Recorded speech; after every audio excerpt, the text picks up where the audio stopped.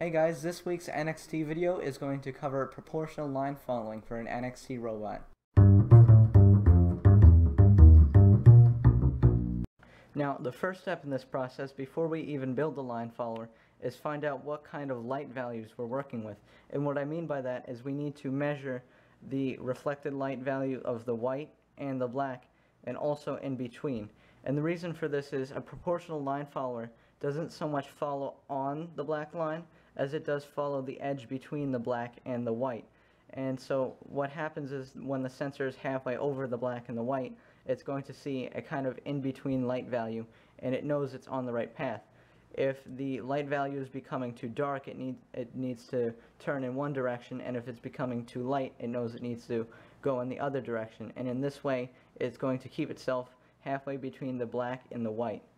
And so to measure these light values, you're going to go on your NXT over to View, and you're going to scroll over to Reflected Light Intensity and choose the port that your sensor is plugged into.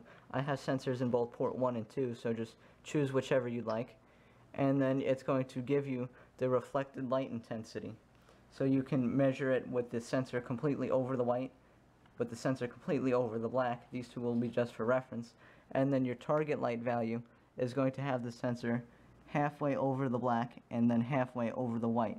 That's going to be your target value. And after you have these values, now we can go and build our program. After we've measured our target value, now we can go on to construct the program. But first I want to give you a little explanation of how proportional logic works. What we're going to be doing is setting our target value, in this case it's a light value, and we're programming the robot to measure how far away from this target value it is. The farther away from the target value, the greater the magnitude of the correction. And if it's at the target value, of course it's going to know not to make a correction. And in this way, the proportional line follower gets its name, because the correction is proportional to the error. So without further ado, I'm going to make the program now. We're first going to take a variable out in order to define what our target is. We're going to go up to Edit, Define Variables, and create a new variable. I'm just going to name the variable target because that's easy to remember, and we're going to make this a number variable because we're going to enter a percentage. So after that's all set up, we're going to close this, go back here, select the new variable we just created, and we're going to write its value. Now this is going to vary based on what you've measured, but let's say I've measured a light value of 35% when the sensor is directly between the black and the white, halfway between. That's going to become our new target light value. Next, what we're going to do is take a loop block, just like this. We have it repeating infinitely, but you're going to want to choose some kind of case to break out of that loop when you get out of that line. But that's going to be just based on your specific situation. Moving on, we're going to take another variable block. We're going to set it to our target variable again. Instead, we're going to be reading the variable this time. So whatever value we set here is going to come out of the block. What we're going to do again is take out a light sensor block. And it's important to use light sensor and not color sensor, because color sensor doesn't necessarily have all of the functions that we need for this program. So choose the port that you have it in. In my case, I'm using port 1. Again, that varies based on whatever you're doing. That's all we really need to do for this. We're going to take out a math block, set it to subtract, and now we're going to take the intensity from our light sensor and put that as A, and the value of our variable is going to be B. So what it's doing is it's taking the light sensor's value and subtracting the target value, which is 35. And what this does is if we're at the target value, it returns a value of 0. If we're too far on the black side of the line, we're going to get a negative value, so that tells us to turn one way. If we're too far on the white side of the line, then it's going to give us a positive value and tell us to turn the opposite direction. And that's what this subtraction block is used for. The next block is optional. Now this is the point in the program where you're going to have to ask yourself, which side of the black line are you going to be following?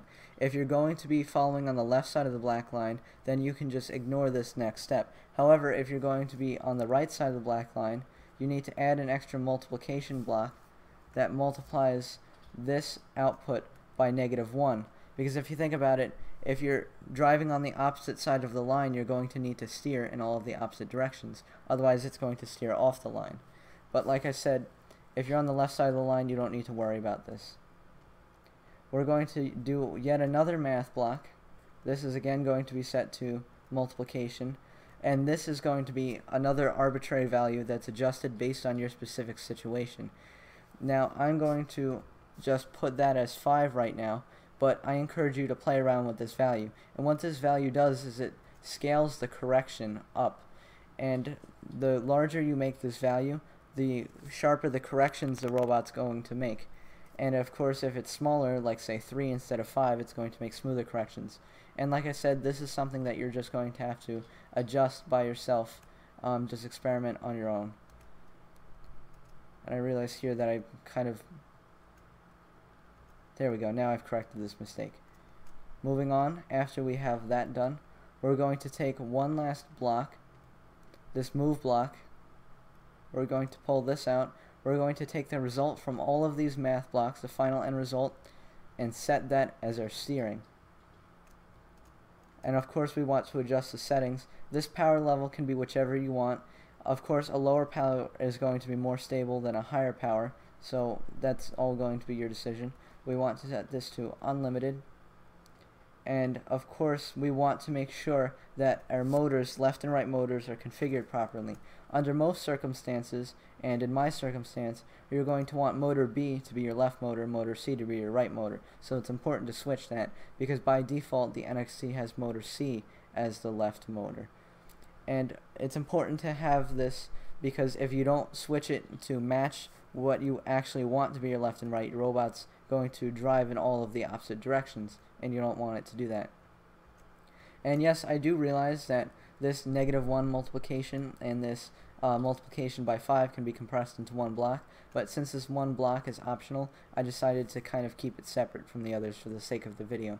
But you can certainly condense these two if you feel like you want to. Thanks for watching my tutorial this week. If you found it helpful, be sure to subscribe for more tutorials like this every week, and if you have an idea for a tutorial, be sure to submit it in the comments section below. Thank you, and I'll see you next time. Bye.